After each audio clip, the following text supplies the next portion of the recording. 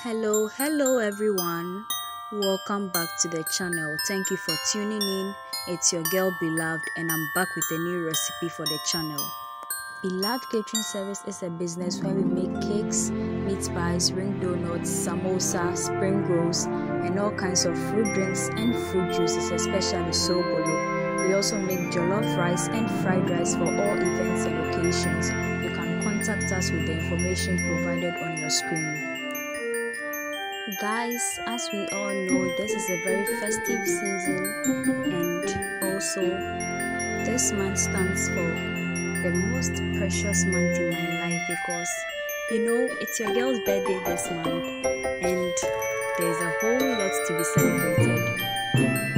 Since this month is my birthday month and also Christmas, I would like to call this month December to remember. Oh yes, it's indeed December to remember.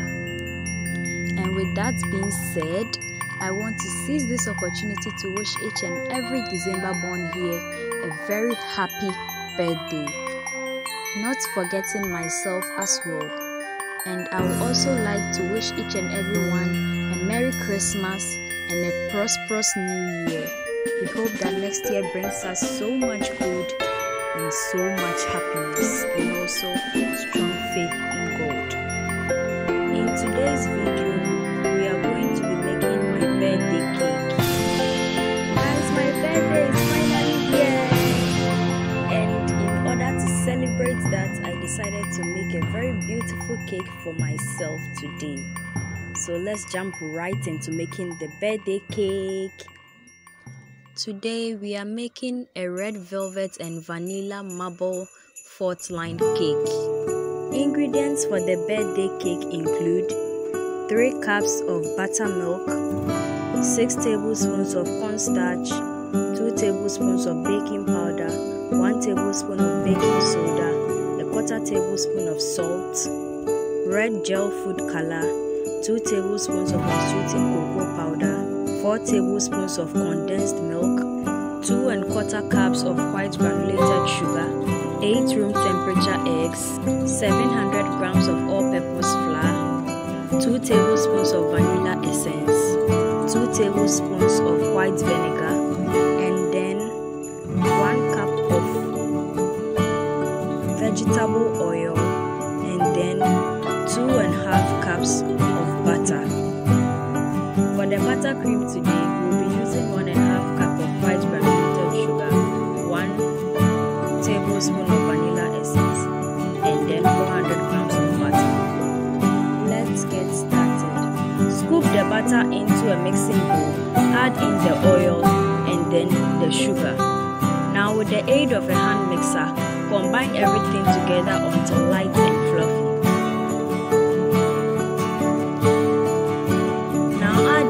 And then mix it under 1 minute burst. Add in the condensed milk, the vinegar, and mix everything together. Now into another mixing bowl, pour in the flour, the cornstarch, the baking powder, the baking soda, and then sift everything together with the aid of a sieve into the mixing bowl. Grab a whisk and then stir everything together. Now pour the dry ingredients into the wet ingredients and then use a spatula to combine these two together. Add in the buttermilk, combine everything together and set it aside. Now divide the butter into 2 with the aid of the other mixing bowl that was used earlier. Into that mixing bowl, add the red food color and then the cocoa powder. Stir everything together until the butter develops a very nice red color. Into the already greased baking tins, scoop the butters in tins so that everything in the mixing bowls is transferred into the greased baking tins.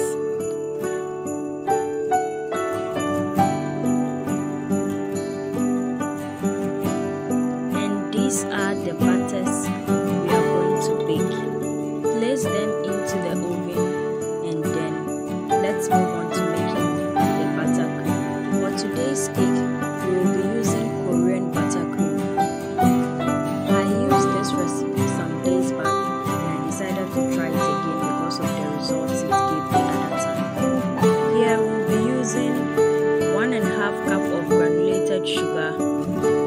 1/4 cup of purified water, 1 tablespoon of vanilla essence, and then 400 grams of butter.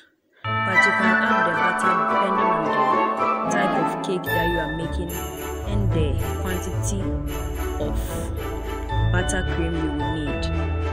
Pour the sugar into your frying pan, add in the water, and then give it a little shake. Now place it on your source of heat and allow it to cook.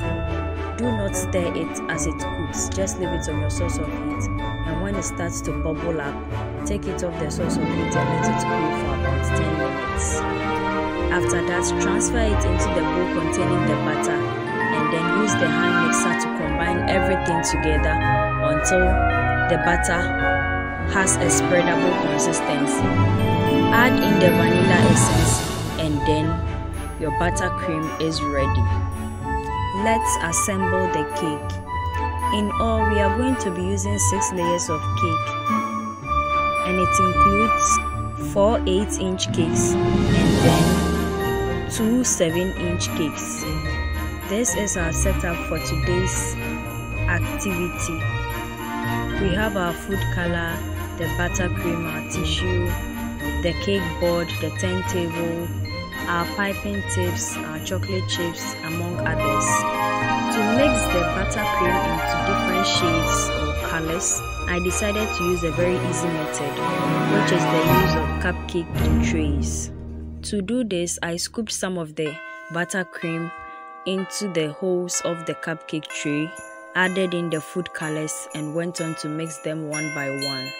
This saves a lot of time and also washing of a lot of utensils after the whole thing is done. After mixing all the colors, I decided to scoop them into transparent bags with the various piping tips that I'll be using. I decided to improvise since I had only 2 piping bags left. To assemble the cake, place the cake board onto the turntable and secure them both with solution tape underneath. Scoop some of the buttercream onto the cake board and then use a palette knife or an offset spatula to spread it evenly on the board. Now, since I used cling film to wrap some of the cakes, I decided to unravel it and then placed it on the cake board.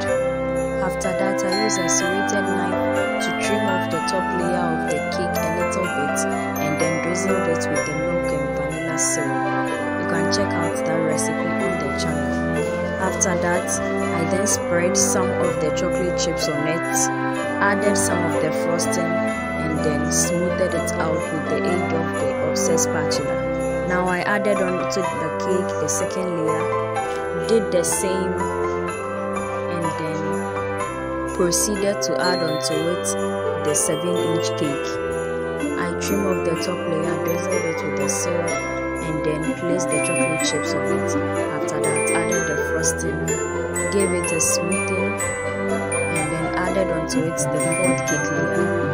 After that, I decided to crumb coat these 4 cake layers, and then to secure it, I added into the cake 4 straws, which I measured by the cake, and then cut it into the preferred size or length, and finally added it into the cake, with each straw facing the opposite side to the other. Then I went on to add the 5th cake layer, trimmed off any trimmables, added onto it the chocolate chips, and then drizzled it with the syrup. Then finally added frosting, and then it was time to add onto it the 6th cake layer. Then finally gave the top part also a crumb coat, and then started introducing the flower designs with the aid of the colors we set aside earlier. Now I piped my preferred designs onto the middle portion of the cake.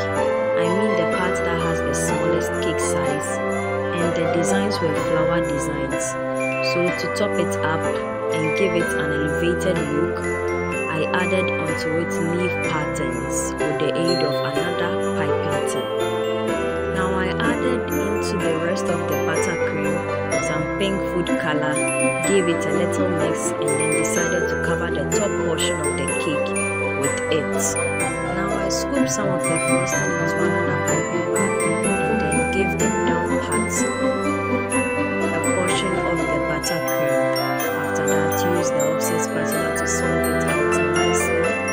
And then I went on to do the smoothing of any part that was needed. Now, since the cake topper we're using today has a similar color to the buttercream I used for covering the cake, I decided to bring it out with some gold dust. And then after that was done, I decided to pour some of the gold dust into a bowl. Added a quarter tablespoon of vegetable oil and gave it a mix.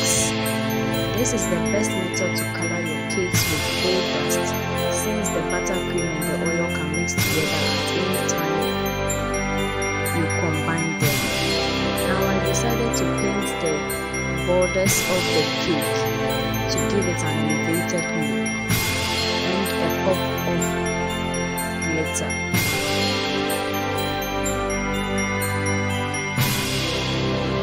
Now I introduced onto the cake topper and then some tiny sprinkles. And with that being said and done, the red velvet and vanilla marble cake is ready. My birthday cake is done. I've been dreaming about this type of cake for so long, and finally I was able to try it out. Just believe in yourself every time you want to do something, even though you've never done it before, because you're going to reap good results out of it. Happy birthday to myself, and thank God for life and strength. And this brings us to the end of today's video. Thank you so much for watching. Kindly subscribe to the channel if you are new here, and turn on your post notification icon so that you get notified anytime I upload a new video onto the channel. Also, I would like to say Merry Christmas and a prosperous New Year to each and every one of you. May God see you through this year and also the year ahead. Till we meet again, dear viewers.